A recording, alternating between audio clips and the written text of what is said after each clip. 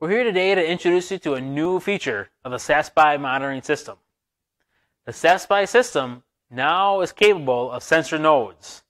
Sensor nodes can be three different options. The first option is monitoring additional tank level sensor within your sugarbush. So additional tank level sensor and vacuum port to monitor additional collection points, a single port vacuum sensor to monitor the end of main lines, or a dual port vacuum sensor to monitor the end of two different main lines. This allows you to continue to keep close tabs on your sugarbush, gives you peace of mind knowing your vacuum is operating at peak performance, allows you to quickly pinpoint those leaks in your sugarbush, and even allows you to collect or monitor additional collection points within your sugarbush.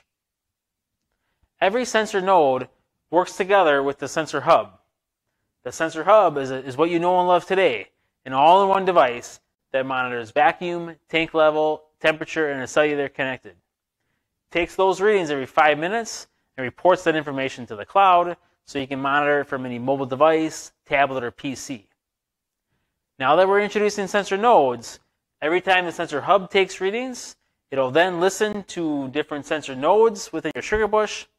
It'll capture those readings and transmit that also to the cellular network so you can see it just like you can the sensor node or the sensor hub, all from a mobile device, tablet, or PC. Some common questions we receive is, one is, what's the expected range of the sensor node to the sensor hub? Well, first, our goal at SapSpy is to keep it simple and affordable. To do this, we thought it was best to keep a hub and spoke type model. What I mean by that is every sensor node talks directly to the sensor hub. The expected range of between a node and a hub is a quarter mile, even up to a half a mile, depending on your terrain. Most sugar bushes, within 40 acres or maybe a little bit bigger than that, can be covered within sensor nodes. Very much dependent upon your terrain. Another common question is battery life. How are these things powered? So the sensor hub has a 2 to 4 week life on its battery. That's primarily because it's cellular connected. That is really what draws most of the power from the battery. Sensor nodes use a different technology that's low power.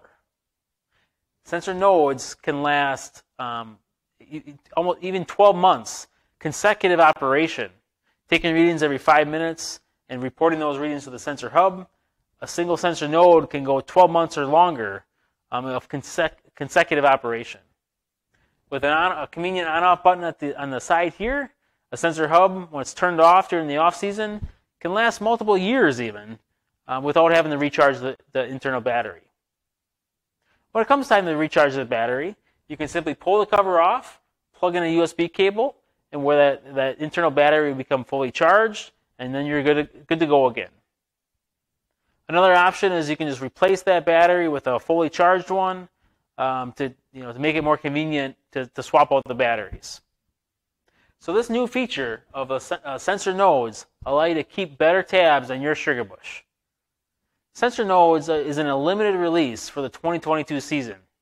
We're giving first preference to existing SapSpy customers, and then secondly, we're going to continue to honor the sales until our inventory is gone.